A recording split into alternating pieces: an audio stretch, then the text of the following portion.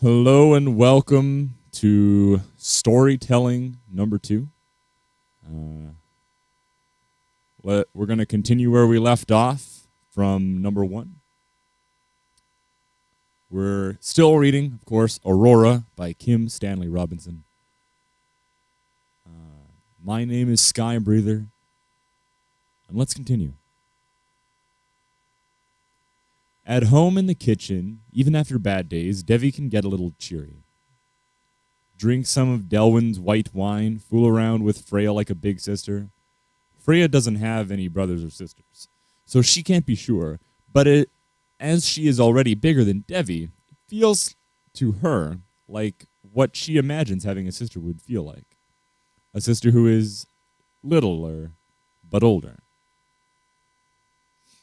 Now Devi sits on the kitchen floor and under the sink, calls for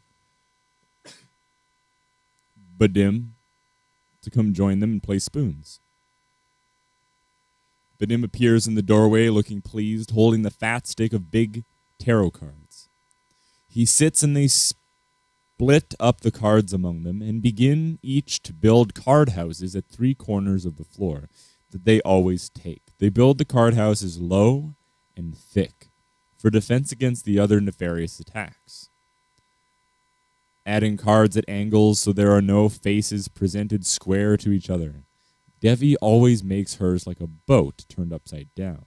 And as she usually wins, Badim and Freya have begun to imitate her style. When they are done building their card houses, they take turns flicking plastic spoon across the kitchen at each other's constructions. The rule is you have to launch the spoon by bending it between your hands, then letting it loose to spring through the air end over end. The spoons are light, and their little bowls catch the air so that their flights are erratic, and only seldom do they hit their targets. So they flick, and the spoon arcs across the floor, veering this way and that, flick and miss, flick and miss. And then there will be a hit. Thwack! But if the afflicted card house has been built well and gets lucky, it will withstand the blow. Or only partly fall, losing an outer rampant or bartizan. Badim has found names for all these features, which makes Devi laugh. Every once in a while, a single hit will simply crumble a card house completely, which always makes them cry out with surprise and then laugh. Although sometimes a kill shot causes a bad look to cross Devi's face. But mostly she laughs with her husband and child and flicks the spoon when it's her turn. Her lips pursed in concentration. She leans back against the cabinets, wearily content. This Badim and Freya can do for her. Okay, she is often angry, but she can shut that in a box inside her at times like this. And besides, her anger is directed mostly at things outside Freya's ken. She isn't angry at Freya, and Freya does her best to keep it that way. Then one day, one of the printers breaks, and this puts Devi into an immediate fury of worry. No one sees it but Freya, as everyone is upset, scared, looking to Devi to make things right. So Devi hurries down to the print shop, dragging Freya along, talking on her headset and sometimes stopping mid-conversation to put her hand over the little mic in front of her mouth and curse sharply or say, "Wait just a second," or so she can talk to people coming up to her on the Corniche. The Cornish. Often she puts her hand on these people's arms to calm them down, and they do calm down, even though it's clear to Freya that Devi herself is very mad. But the others do not see or feel it. It's strange to think that Devi is such a good liar. At the print shop, a big group of people are packed into a little meeting room, looking at screens and talking things over. Devi shoos Freya to her corner and with the cushions and paints and lots of building parts in the boxes, then goes over to the biggest group and starts asking questions. The printers are wonderful. They can make anything you want. Well, you can't print elements. This is one of Devi's sayings. Mysterious to Freya in its import. But you can print DNA and make bacteria. You can print another printer. You could print out all the parts for a little spaceship and fly away if you wanted. All you need is the right feedstocks and designs. And they have feedstocks stored in the floors and walls of the ship and a big library of designs which they can alter however they want. They have the whole periodic table on board. Almost. And they recycle everything they use, so they'll never run out of anything they need. Even the stuff that turns to dust and falls to the ground will get eaten by bugs that like it, and thus get concentrated until people can harvest it back out of the dead bugs. You can take dirt from anywhere in the ship and sift it for what you want. So the printers always have what they need to make stuff. But now a printer is broken. Or maybe it's all the printers at once. They aren't working. People keep saying they. They aren't obeying instructions or answering questions. The diagnostics say everything's fine, or say nothing. And nothing happens. It's more than one printer. Freya listens to the discussion for the way it sounds, trying to grasp the tenor of the situation. She concludes it is a serious, but not urgent. They aren't going to die in the next hour, but they need the printers working. It's maybe just the command and control systems that are at fault. Part of the ship's mind, the AI that Devi talks to all the time, although that's bad. Or maybe the problem is mechanical. Maybe it's just the diagnostics that have broken, failing to spot something obvious, something easy. Push the reset button, hit it with a hammer. Anyway, it's a big problem. So big that people are happy to put it on Devi, and she does not shirk to take it. She's asking all the questions now. This is why some people call her the chief engineer, although never when she can hear them. She says it's a group. Now, from the tone of her voice, Freya can tell it's going to take a long time. Freya settles in to paint a picture. A sailing ship on a lake. Later, much later, it's Badim who wakes Freya, stretched out on her line of cushions, and takes her to the tram station, where they tram home to Nova Scotia, 3 biomes away. Devi is not going to be coming home that night, nor is she home the next night. The morning after that, she is there asleep on the couch, and Freya lets her sleep, and then when she wakes, gives her a big hug. "Hey girl," Devi says dully, "let me go to the bathroom." "Are you hungry?" "Famished." "I'll cook scrambled eggs." "Good." Devi staggers off to the bathroom. Back at the kitchen table, she eats with her face right over the plate, shoveling it in. Freya would get told to sit up straight if she ate that way, but now she says nothing. When Devi eases off and sits back, Freya serves her hot coffee and she slurps it down noisily. "Are the printers working?" Freya asks, feeling that now it's safe to ask. "Yes," Devi says grumpily. It turns out the problems with the diagnostics and the printers have all been one problem, which only made sense. It seems a gamma ray shot through the ship and made an unlucky hit, collapsing a wave function in a quantum part of the computer that runs the ship. It's such bad luck that Devi wonders darkly if it might have been sabotage. Badim doesn't believe this, but he too is troubled. Particles shoot through the ship all the time.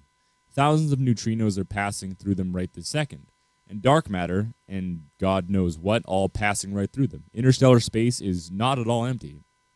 Mostly empty. But not. Of course, they, too, are mostly empty, Devi points out, still grumpy. No matter how solid things seem, they are mostly empty. So things can pass through each other without any problems. Except for once in a while. Then a fleck hits something as small as it, and both go flying off, or a twist in position. Then things could break and get hurt. Mostly these little hurts mean nothing. They can't be felt and don't matter. Every body and ship is a community of things getting along, and few little things knocked this way or that don't matter. The others take up the slack, but every once in a while, something bangs into something and breaks it. in a way that matters to the larger organism, can range in effect from a twinge to death outright. Can be like one of their spoons knocking flat a house of cards. No one wants to hurt the ship, Badim says. We don't have anybody that deranged. Maybe, Debbie says. Badim's eyeballs Freya for Debbie to see, as if Freya can't see this, though of course she does. Debbie rolls her eyes to remind Badim of this. How often Freya has seen this eye dance of theirs. Well, anyway, the printers are back up again, Badim reminds her. I know. It's just that whenever quantum mechanics is involved, I get scared. There's no one in this ship who really understands it. We can follow the diagnostics and things get fixed, but we don't know why. And I don't like it. I know, Badim says, looking at her fondly. My Sherlock. My Galileo. Mrs. Fix-It. Mrs. knows how everything works. She grimaces. Mrs. asks the next question, you mean? I can always ask questions, but I'd rather have the answers. The ship has answers. Maybe. She's pretty good, I'll give her that. She's the one who caught it this time, and that was not an easy catch. Although it was in part of her. But still, I'm beginning to think that the reclusive induction we've been introducing is having an effect. Badim nods. You can see it's stronger, and it'll keep doing it. You'll keep doing it. We have to hope so. Sometime in the middle of the night, Freya wakes and sees a light is on in the kitchen. Dim and bluish, the light from their screen. She gets up and creeps down the hall, past her parents' room, where she can hear Badim faintly snoring. No surprise. Debbie up at night. She is sitting at the table, talking quietly with the ship, and part of it that she sometimes calls Pauline, which is her particular interface with the ship's computer, where all of her personal records and files are cached, in a space no one else can access. Often, it has seemed to Freya that Debbie is more comfortable with Pauline than any real person. Badim says the two of them have a lot in common. Big, unknowable, all-encompassing, all-enfolding. Generous to others. Selfless. Possibly a kind of folly, which he explains is a French for a two-person dance of craziness. Folie à deux. Not at all uncommon. Can be a good thing. Now Debbie says to her screen, so if the state lies in a subspace of Hilbert space, which is spanned by the degenerate eigenfunction that corresponds to alpha, then the substance S alpha has dimensionally n alpha. Yes, the ship says. The voice, its voice in this context is a pleasant woman's voice, low and buzzy, said to be based on Debbie's mother's voice, which Freya never heard. Both Debbie's parents died young, long ago, but this voice is a constant presence in their apartment, even at times Freya's invisible but all-seeing babysitter. Then after measurement of beta, the state of the system lies in a space alpha-beta, which is a subspace of S-alpha, and is spanned by the eigenfunction common to alpha and beta. The subspace has dimensionally n-alpha-beta, which is not greater than n-alpha. Yes. And subsequent measurement of C, mutually compatible with alpha and beta, leaves the state of the system in a space S alpha beta C. That is a subspace of SAB, and whose dimensionality does not exceed that of SAB. And in this manner, we can proceed to measure more and more mutually compatible observables. At each step, the eigenstate is forced into subspace of lesser and lesser dimensionality, until the state of the system is forced into subspace dimensionality n equals 1, a space spanned by only one function. Thus, we find our maximally informative space.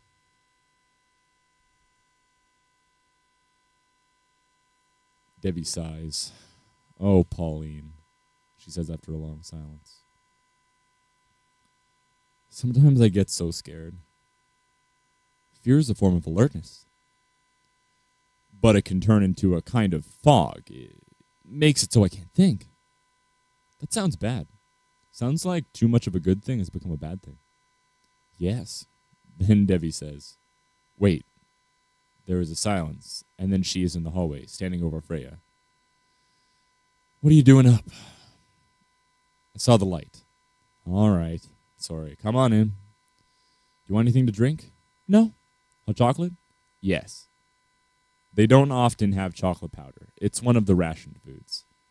Debbie puts the teapot on to boil. The glow of the stove coil adds red light to the blue light from the screen. What are you doing? Frey asks. Oh, nothing. Debbie's mouth tightens at the corner. I'm trying to learn quantum mechanics again. I knew it when I was young, or I thought I did. Now I'm not so sure. How come? Why am I trying? Yes. Well, the computer that runs the ship is partly a quantum computer, and no one in the ship understands quantum mechanics.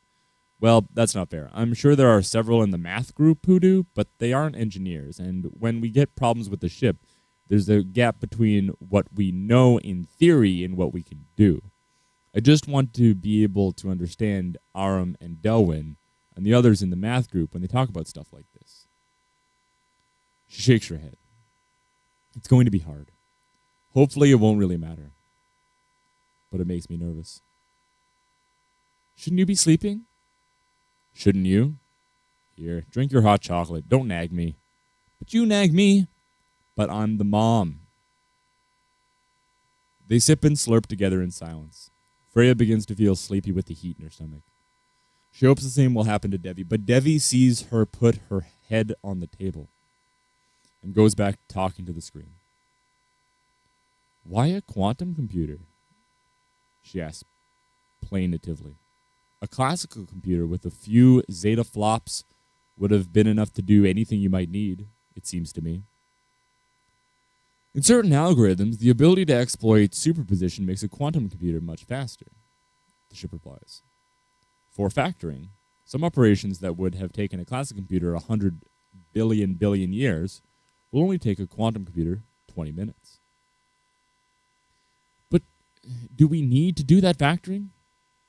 It helps aspects of navigation. Devi sighs. How did it get this way? How did what get what way? How did this happen? How did what happen?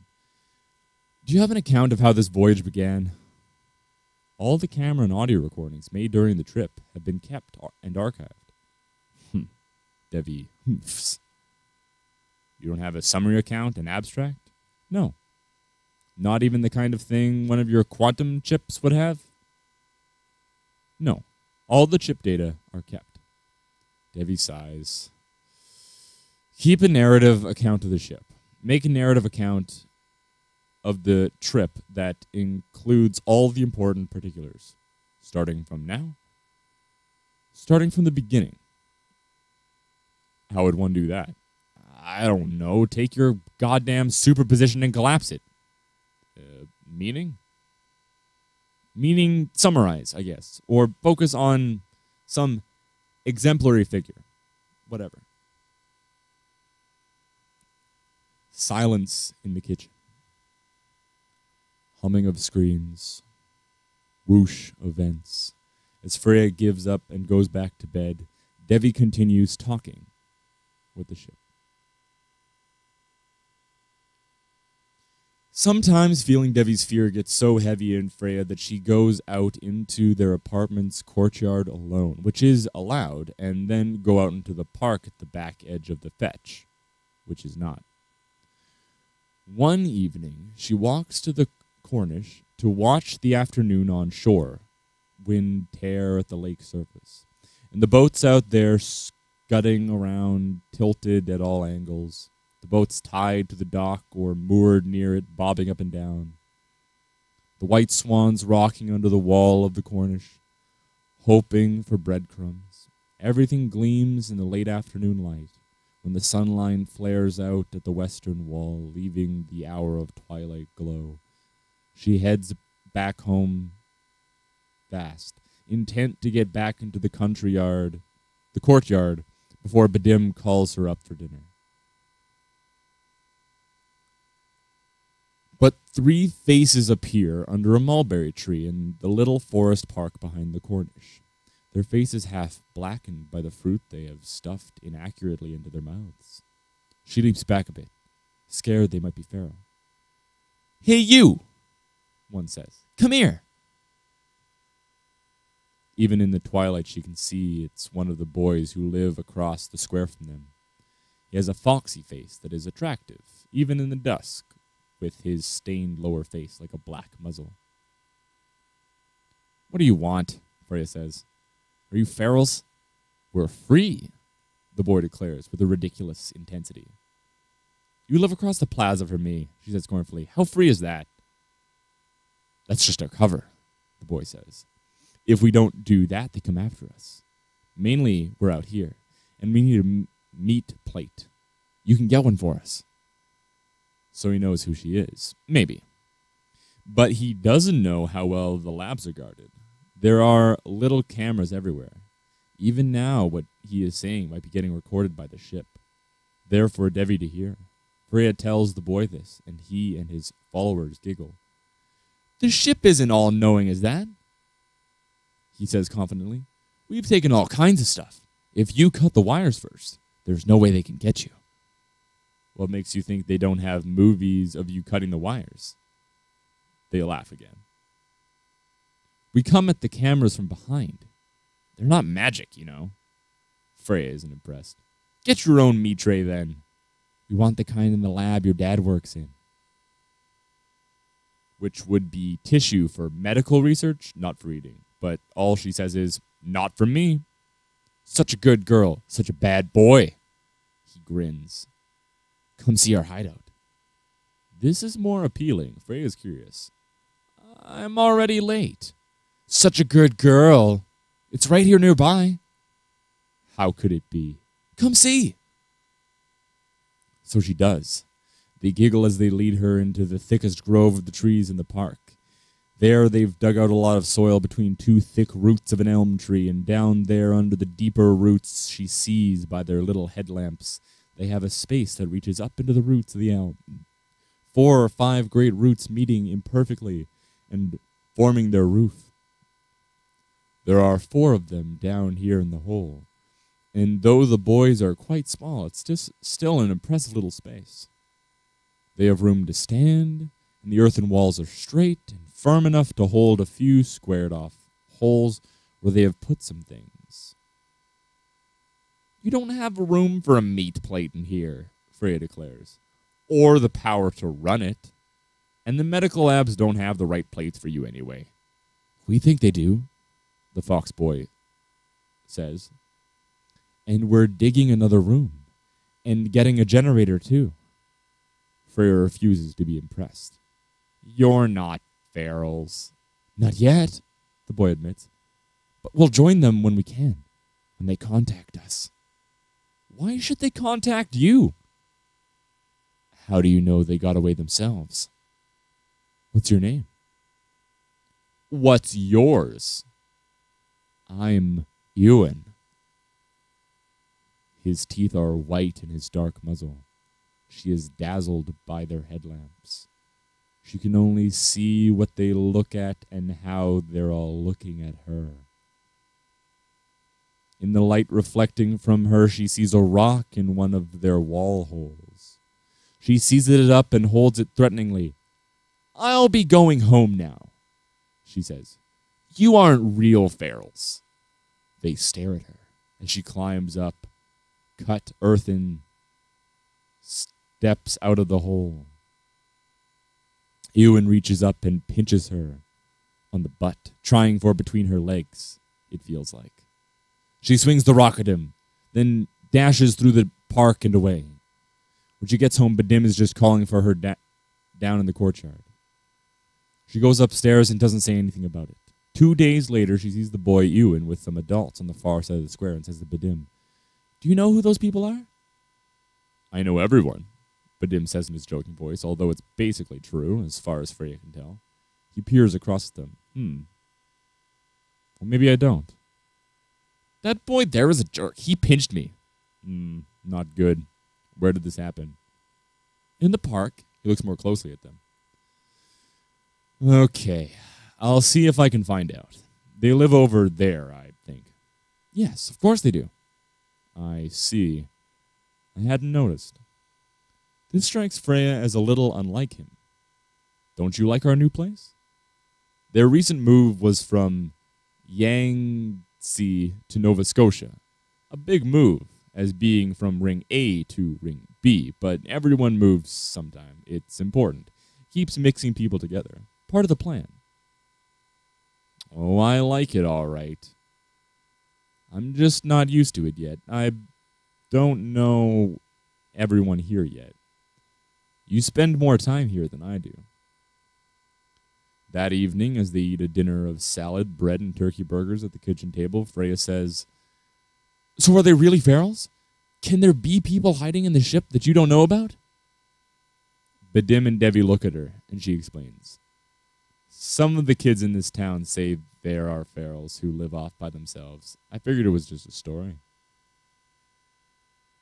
"Well," Badim says, "it's a little bit of a controversy on the council."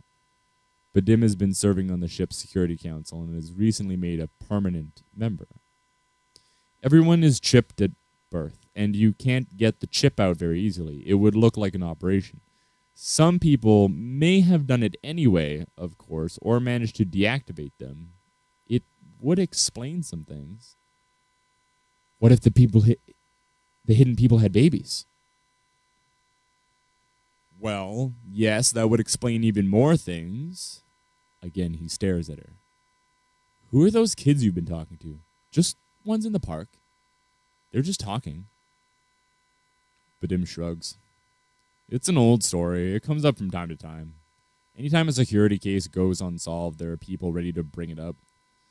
I guess it's better than hearing about the 5 ghosts again." They laugh at this, but Freya also feels a shiver.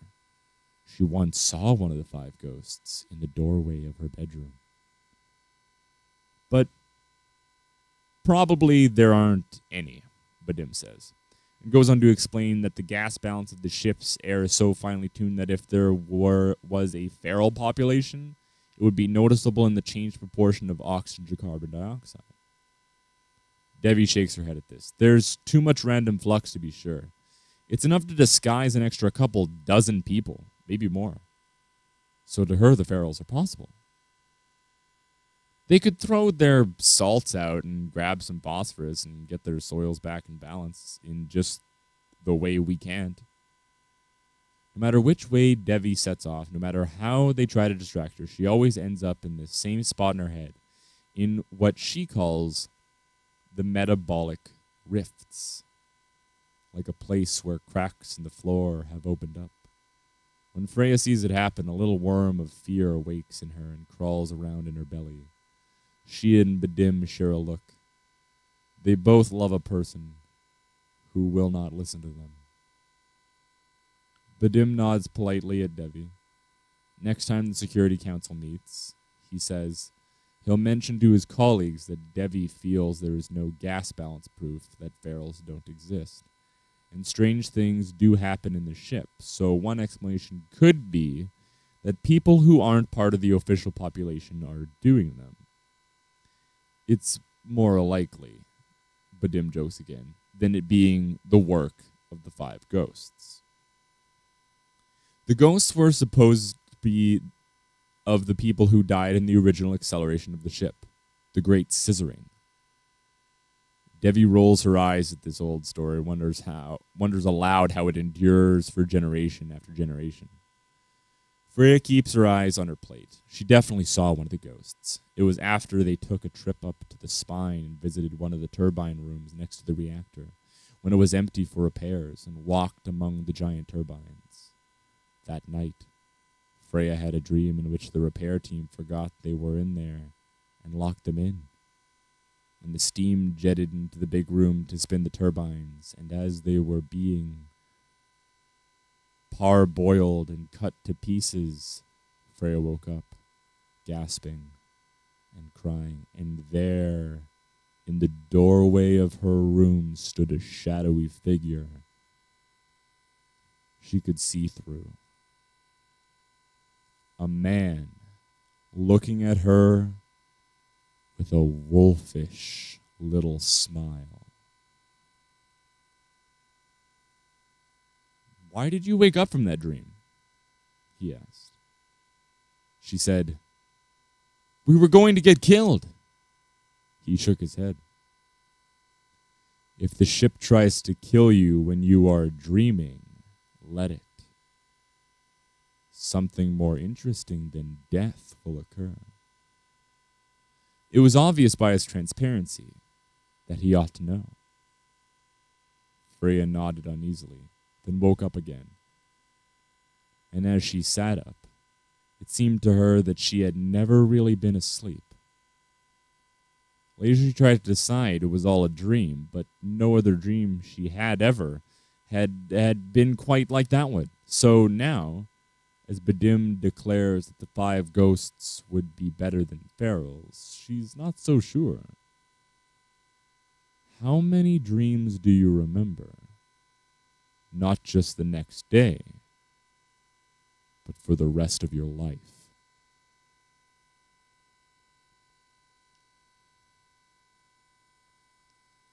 We're going to stop there again.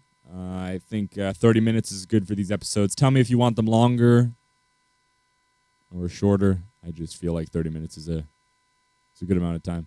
We'll definitely get into chapter 2 at the next one. So the next episode I record should be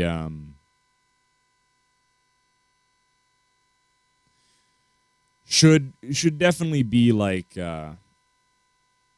a pretty short one. I hope you guys enjoyed. I hope you have a good day. Hope you have a good night. If you liked the video, leave a like. If you're out there in the world and somehow you've reached this channel by way of, not my Twitch channel, then I would always appreciate if you would subscribe. And thanks so much for watching.